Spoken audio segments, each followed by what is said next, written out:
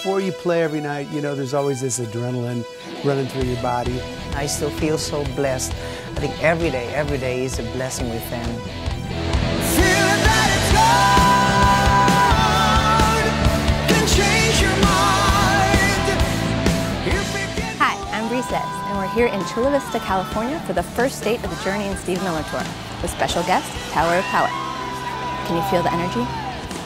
I think that Journey audience is like the best audience you could ever have. And that's not blowing smoke at all, it's just a fact. So you guys here to see Steve Miller Band or Journey? Both. When we got here earlier, we got the chance to chat with Journey, some of the guys from Steve Miller Band, and even Tower of Power. Check it out.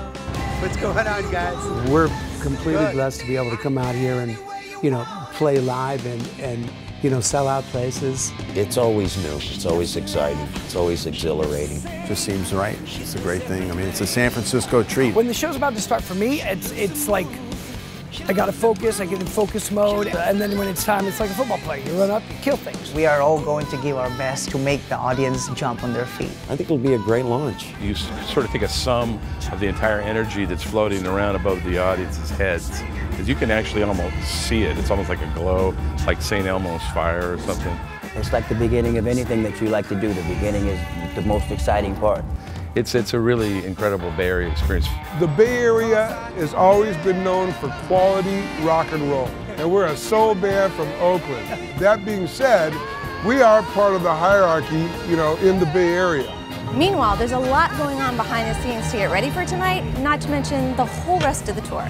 I'll show you what we got going on here. We had to build the Pegasus. We had those out. Steve had new guitars made.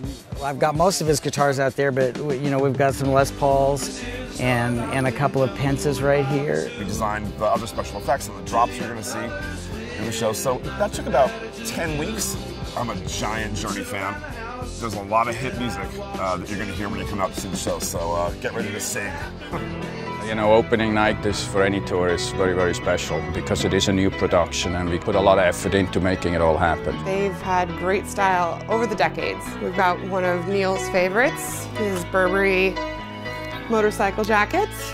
Got tons of jewelry, all the traditional rock gear.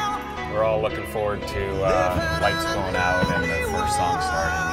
It's a pretty big rush even after 30 or so years of doing this. It's almost showtime, so let's go inside. Some rock and roll.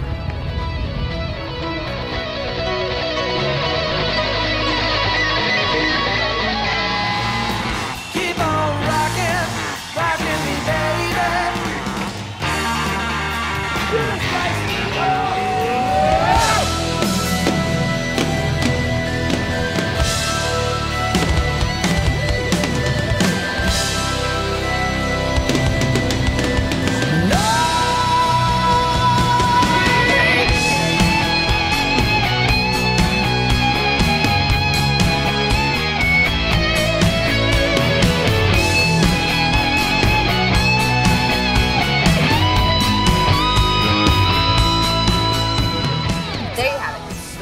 Journey, Steve Miller Band, Tower of Power. First date 2014.